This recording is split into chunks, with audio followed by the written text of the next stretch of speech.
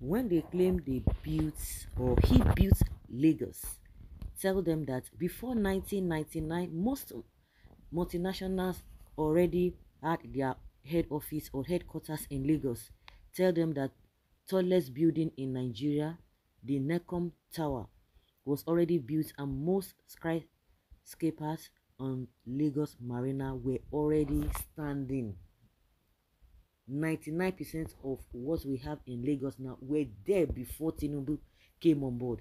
And that is a statement of somebody who is a scammer. What you didn't do, you say you do it. But of course now they say, oh, we built Lagos. Yes, let him build Nigeria. Nigeria under 1 year scattered beyond repair. Well, people will still vote on 2027. Of course, they will still experience what they are experiencing, and there's no doubt about it. Like they always say, that election has consequences. The truth everyone must know: the builder of Lagos has failed to build Nigeria. The reality they failed to understand. Every APC member needs to convince his or herself that everything about him, it was all lies. Infrastructure was on ground. What about the economy? Which economy? Which economy are you talking about? What the money they are collecting and the taxes they are collecting from the people, that the money, all those monies are going into their own private pocket. What is the standard living of the people? Does the Lagos have a potable water? Does Lagos have road? Where are the infrastructure, the modern day infrastructure? All these things that this Oseni Rufai was talking about. Oseni Rufai saying that all of these things have been there. Well, I'm not his fan, but cannot undermine the achievements in his 8 years as governor, though he has his flaws like you and I. Is it what is the standard living of the people? No water, no electricity. What are we talking about? What are the modern day things that he was able to build? People are just living from hand to mouth. They are collecting money from the people. Somebody say, oh, you never move on. Somebody is asking Oseni Rufai, because Oseni Rufai is the one who is telling us that all of these things have been in place before this man called Tinubu came on board. And one of his Agbadorian, they will come and try to, they can't defend anything now. They say, oh, you never move on. No, this is not a matter of whether somebody has moved on. Let's us talk about the statement of Oseni Rufai. You need to argue it from a logical conclusion. Did Oseni Rufai lie with the statement of whether Tinubu built Lagos or all of those things were there before he came on board? Well, in as much I agree with your write-up, what was Lagos GDP that time? I beg, think before you say. When hatred eating deep into one inner mind, he sees any achievements of those he hates as nothing. Rufai Urieti Daru. No, all of those is where Rufai talk. Make you talk and now say na lie, we no be lie. Now you they say Urieti Daru. If now other people now, you are the one that will first jump. Oh, they used to abuse people. Oh, once this thing, the nonsense they do. Those are the things that they always try to attack other people or to blame on other people, that is the position of others. But that is exactly what they do. That is what they do. I still remember my 100 level in the university. We offered a course titled NPC, Nigerian Peoples and Culture. One of the topics taught in that course is the British annexation of Lagos in 1861. It was a topic on its own. Lagos is cosmopolitan and has rich economic heritage. They nearly told us he built Third Mainland Bridge. Yes, sir. Tell them to mention any project built between 1999 and 2007. That was when he was the governor of the state. Suffering storm coming to Nigeria. Everyone knows this fact. The new Lagos is the one that the IGR was enough to pay salaries without the receipt of FAC allocations. In the new Lagos, the city is cleaner. Lagos has always been a rich state, so it was easy for him to increase the IGR via tax.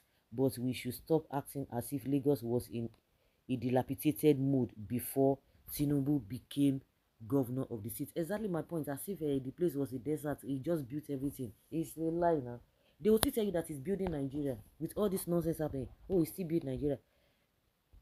Federal government of Nigeria, what is this? Okay, Rufai cook them. Okay, he cook them. He cooked them, he cooked them, he cooked them. I dare anyone to mention one single project successfully started and completed by Tinubu while he was a governor, a career criminal, and more. The truth Ronu hates to hear. Yeah, they call themselves Ronu. What are they Ronu? They know they think now. They are, when you talk about Ronu, Ronu is just to think, oh, let us see, it's from the angle of bigotry. Yes, ethnic bigotry. That is just when they tell you Ronu. Ronu means it's coming from the, it's not their Ronu to see the details and the importance of what is being done, but Ronu, it has to be our side, oh, you know, our own, no, turning, Takisa and Taton. That's what you'll be hearing from them. That is the meaning of that Ronu. That Ronu is not coming from the angle of openness and development. Too late, the man is already destroying the country. We warned and they called us names. His aunties today were not yet born then. One who built Lagos has used the same method to demolish Nigeria. Azikwe did economic development of East in when, for tribal reasons, he moved capital from Calabar to Enugu. British advised him against it, saying Calabar with port would attract international trade to boost East entire economic like Lagos did. Zik refused to listen. Lagos on Lagos Island was the federal capital, not Lagos State. Not Lagos State. The remaining 99% of Lagos State belong to Awolowo's western region. These lies have been uncovered.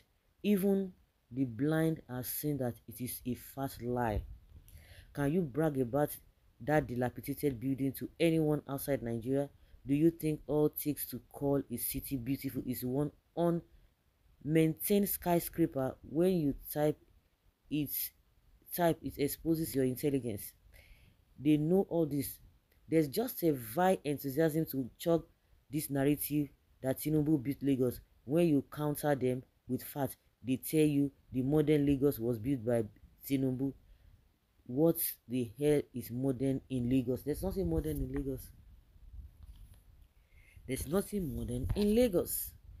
Tell them the truth. He built nothing. I believe those who in support of this administration by now or by any means to make sure he becomes president will live to regret their decision. They are regretting it. Not, they will continue to regret it. I think one of them came out yesterday that he was part of the people who were forcing elderly people, beating elderly people up just to vote for Tinubu, and today is crying. Apart from encouraging people to vote for him, that maybe you are getting the consequences of that which you did or the mistake or whatever, but for that person to raise his hand on elderly people, even if it's somebody that you even have power on, that you are even older than, for the fact that you made life unbearable for the person, you torture the person to do your own bidding, karma will visit you. Not to talk of you coming out, one of the supporters coming out some days ago saying that he was part of the people that built elderly people to forcefully vote Tinubu. You will reap the consequences of that action. They all know this fact, but some of them are just brain dead because of the incentives they get from the lies and falsehood they spread. Mr. Rufai, that your powder brother has destroyed the cord that binds the nation. Anyone that associates with Obama, Bill Gates, and Macron are the senior disciples of Satan. Nigerians are in serious pain because of Chicago prison graduates. Maybe he is Yoruba finest. That's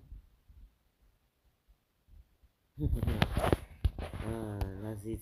So guys, let's say your opinion and have your take on this.